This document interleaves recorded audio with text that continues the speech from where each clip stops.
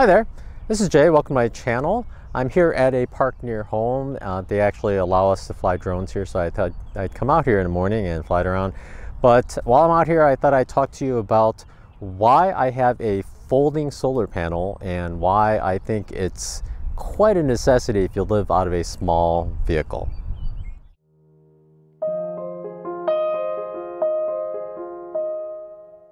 There are a lot of advantages of having a folding solar panel, so I thought I'd go over all of them. Now, one of the big problems with living in a small vehicle is once the sun's out, it just gets warm inside the car, and it's unavoidable. You need to get in the shade, but if you have a solar panel attached to the rooftop of your car, you're not going to get any power. If you park in the shade, it's just not going to work out. So it really helps having a folding solar panel and maybe I use a 20-foot extension cable. You can go a little further, but you don't want to go too much further because then you start dropping voltage if you put out certain amps. But that way you could park your car in the shade and still run a cable and have a solar panel out in the sun. So you're still generating power and you can do whatever you need inside your car. Another advantage is that when it's cloudy out, you have your rooftop solar power, at least I do. And if you have a folding one, mine is a 100-watt folding panel. So together it's capable of generating 200 watts. So when it's cloudy out, say your rooftop is only generating 15 to 20 watts, you put out another panel, you get another 20 watts. So even though the weather is not optimal, you could still generate enough power to keep going. Another reason the folding solar panel is nice is the rooftop solar panel is stuck flat. Now the sun is rarely right above you, it's always at an angle. Most of the time it's at an angle. So when you have the folding solar panel, you can take it out, prop it up on something. Oftentimes I actually prop it up on my car or on the wheels or my water bottles, the 3-liter bottles I have, something heavier. But you can just prop it up and try to point it. And throughout the day, you can actually move it so you kind of optimize how much power you're getting. This is especially important in late fall, early spring, or late winter when the sun is real low. And even at high noon, the sun is still at quite an angle that the rooftop panel is just not going to be sufficient. It's going to be working much less than optimal. So having an extra folding panel is great. Oftentimes I'll actually park with my windshield facing the sun at an angle, and then I put the solar panel right across the windshield, and that's enough to get me a lot of sun. Plus it keeps it off the ground and I know it's not just laying around. The other benefit too is when the solar panel is across the windshield, it blocks the sun from coming in so it doesn't get the car as hot. Another reason to have a folding solar panel is oftentimes you'll find a camp spot and you'll find one level area and you got your car there. But unfortunately, it's right near a tree and you're not getting any sun. And you know you're not going to get any sun. So folding solar panel and a 20-foot cable, maybe even longer sometimes, and then you can kind of take it out where there is sun. And if you're like situations I've had, you've had to put it there, and then as the sun moves, the shadow moves in and you have to move it again. So pretty much all day you're in your car working, and then you have to move the solar panel, working, get out, move the solar panel. But that's good anyway, because you should get out and kind of stretch your legs out. So, but it's constant work moving the solar panel around. But that's what you have to do when you want to keep getting power. Along the same lines, when you pull into a large campsite area and a lot of spots are full, you don't have your pick. You pick what you can get, and when you find a level spot, will there be sun or not? You never know. So it's nice having this folding solar panel as an option. Also, even on the best of sunny days and you're pulling in 90 watts from your rooftop solar panel, if you've been using a lot of power, or if it's been several days that's been cloudy, it's great to have another solar panel to just get out there and take advantage of that bright day and pull in 160 watts of power. That sun isn't going to last forever, so you might as well top off the battery when you get a chance. Who knows, next day it could be cloudy or rainy. So when it's sunny and you're not moving anywhere and it's not too windy, it's great to have that second panel to just pull in as much power as you can when you have the chance. Another thing I've done several times is when I go to, say, a coffee shop to go work inside for several hours, I'll park my car somewhere I could see it from the inside, and I'll actually put the solar panel across the windshield as well, and then just let that generate extra power while I'm inside working. I generally do not put the solar panel on the windshield or on the top of the car if I know I can't watch it, because if the winds pick up, it'll blow it off, or someone could just come by and grab it and steal it. It'd be pretty easy. Another thing you could do with the solar panel besides just putting it across the windshield is I like to just kind of just drape it over where the sunroof is in front of the car. There's no good advantage if I want the sun coming in through the windshield because I want it to kind of dry out the car.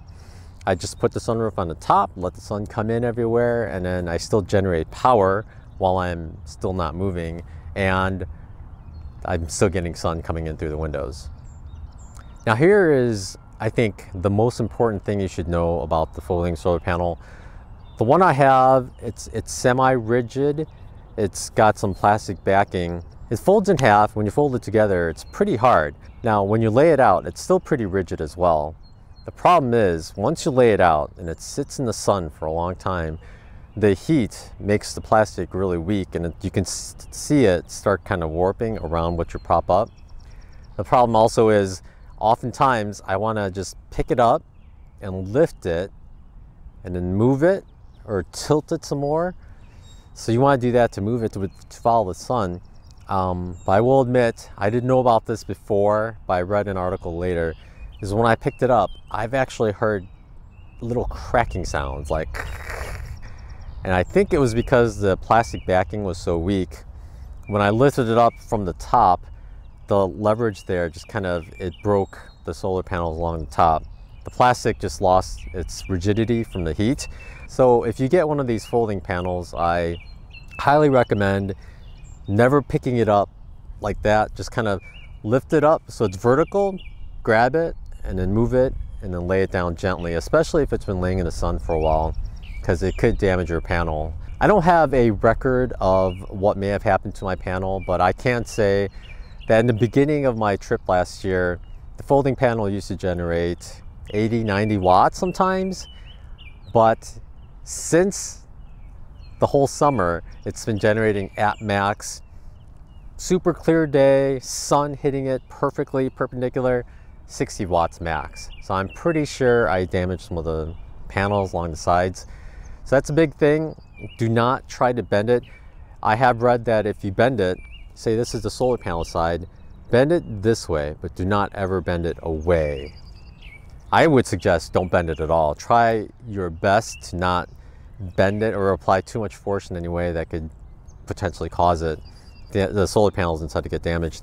The panel that I bought was $180, and I see right now it's a newer version, it's $190, and I see it's got its own support legs, which is great because I'm always having to find random things to prop it up. But be careful with it because it is pricey and it is fragile once it's been sitting in the sun. It is definitely fragile, so be careful. Now on the inside of my car, I knew I wanted a second solar panel, so I used a Renegade Y adapter with the MC4 connectors. That way I can connect two solar panels coming in and have one output going to the charge controller. I highly recommend that.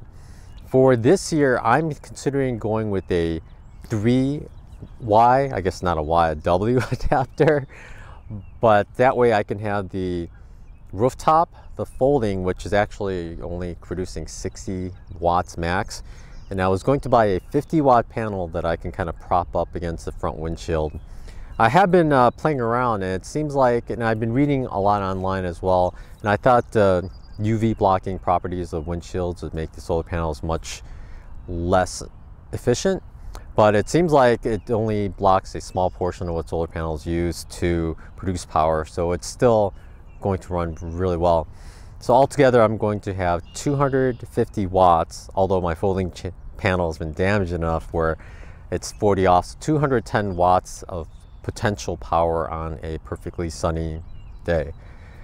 My charge controller is 20 amps, so that should be sufficient to manage all that power. Before you add your folding solar panel to your system, you need to be aware of what your charge controller or what your solar generator that you use can accept as input. You don't want to be pushing in 200 watts of input when it can't handle that capacity. You may damage it, or at the best case scenario, you'll have to just replace a fuse or throw a circuit breaker.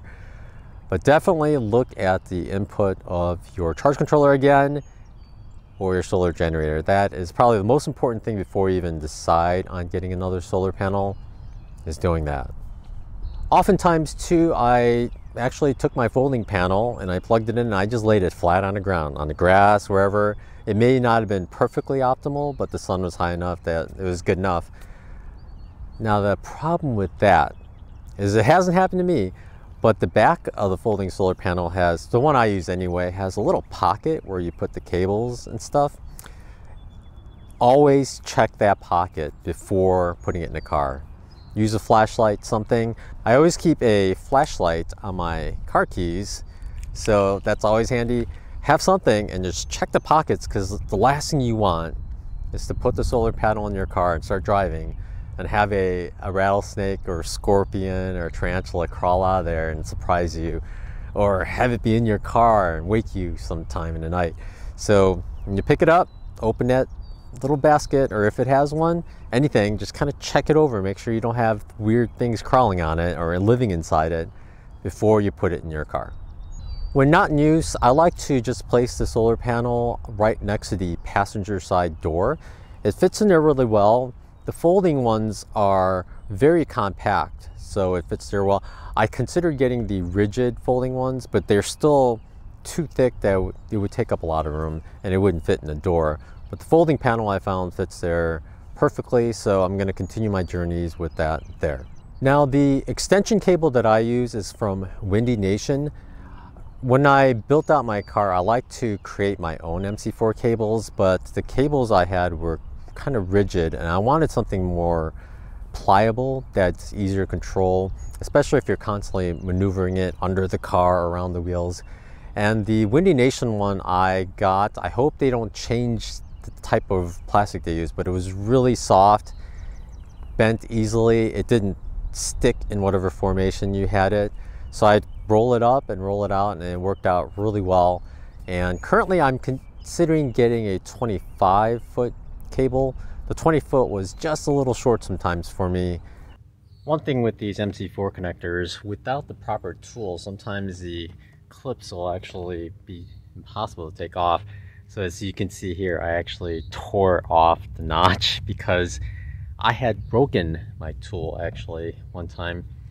Normally you would use this part to press down on it and get it out, but because I broke the tool and I had no way to get to them, I just used some multi-tools and ripped off the edges. The only thing this breaks really is when you pull on the cord now from a connection, it pops right out. But other than that, it doesn't impede any of the function.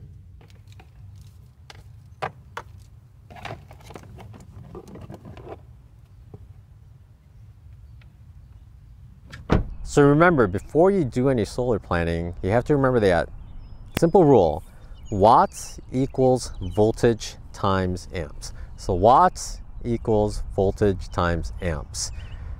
That goes in all over the place. So that's why when I say 200 watts, assuming it's 12 to 14 volts, it can be this many amps. And that's the sort of charge controller that you're going to need. If you are going to set up your own solar system and you're kind of piecing it together, you should live off that formula. But, well, not really, but you know, it's pretty important. So keep that in mind when you do all your math, and do your math as well. So that's basically all my advice about using a folding solar panel and why I prefer to have one and will continue to use one. I guess my last bit of advice, I haven't done this yet, but I see the potential for it happening someday, is always put it away before you drive away. I think someday I'm going to do it. I'm pretty sure I am. Especially if you don't see it, it's entirely possible. So remember, put that solar panel away before you drive away. All right, so if you enjoyed this video, please like and subscribe, and I will talk to you later. Bye now. Thanks. Bye.